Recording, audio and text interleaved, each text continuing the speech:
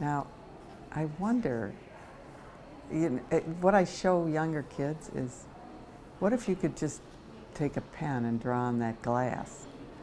And you held yourself stationary and you put the pen up to the glass of the case. And then you could take it off. There was a piece of invisible paper there. You would have the alligator. That's really all you're doing. The snag is that your paper's in front of you. So you're just taking the contour and putting it on your paper, but you get goofed up in where locations are. So that's why I'm holding my pencil up. I'm just saying, gee, that's under the eye, that far, and to the left of the eye. So it's just like MapQuest. I'm not trying to go a long distance without stopping along the way. So I go to this town, then I go to that town, then so it's always going back home and then venturing out.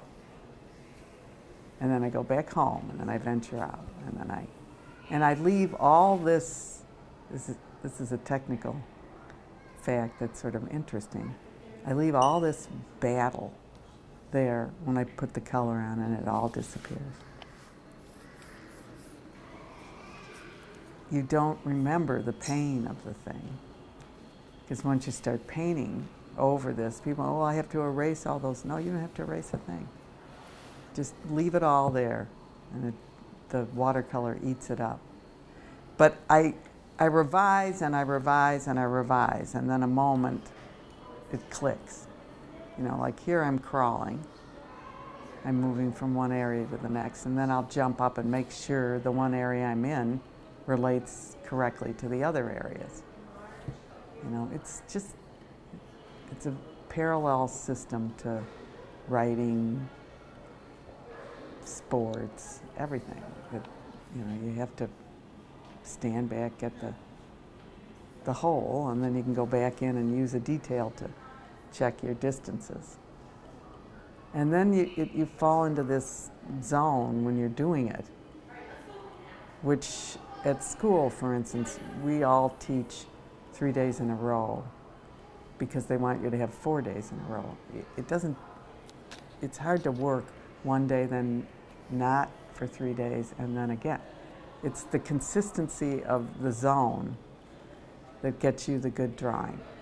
So when I'm doing the big draw tomorrow, of course, today I'm down there drawing so that my hand will be loose and I'll be and I think that's hardest on most people. It looks so magical, but that's because I'm doing it all the time.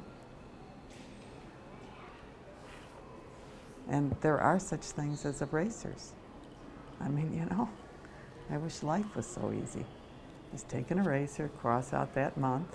That was a very bad month. Go right on to the next, you know. I never said that. Never said that. It's gone. So, that part of the process. But you can tell from the amount of horizontals and verticals how many times I check something. I tell the students 10, but I'm lying. I don't know how many. However many it takes. So, here I am erasing.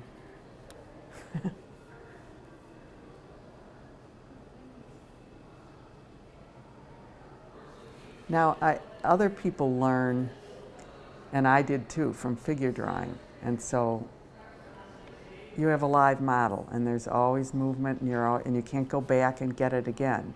So part of my system comes from the fact that I taught myself at the Field Museum, where I had stationary subjects that I could come back to day after day. So I had the luxury of knowing I had whatever amount of time I needed to get something right. And that changes your thinking. And then the odd thing is now when I go to the zoo, I get it quickly because I got to get it quickly. But I'm not sure if I'd just gone to the zoo for 10 years, I would ever have gotten it. I needed to sort of build a system. See here, I'm just crawling across his pattern, going from one to the next, counting, you know, trying to remember. Ooh, no close-up of the pegster. Yeah. But people talk about my line a lot, like, oh, I want my line to feel fresh like that. And I'm like, well, it will if you know where you're going. But you know how people put down that pencil and they're so scared that it's a jagged little, like I'm a nervous line. But I've figured out where I'm going through MapQuest. So when I finally go there with a dark line,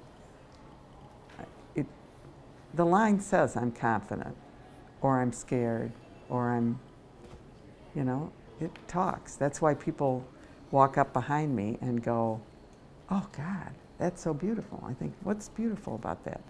That's line talking to people. Whoever thought that? And there's certain phases that, this is interesting, where it's so confusing and abstract that they don't know what I'm doing. And then the subject starts to emerge and they're like really taken. They think it's like magic.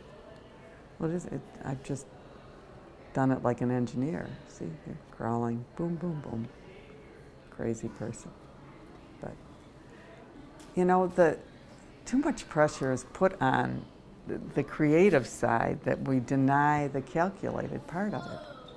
I mean, and I go to sports there, you know. I mean, the first guy who dunked already knew, you know, he could dribble. He knew all the basics, and then he thought, well, how about just putting it in there? You go, you know, I feel like if you can stand on, the whole process is so psychological that if you can stand on a firm foundation and fool yourself into thinking you're doing some magical thing, then maybe magic will happen.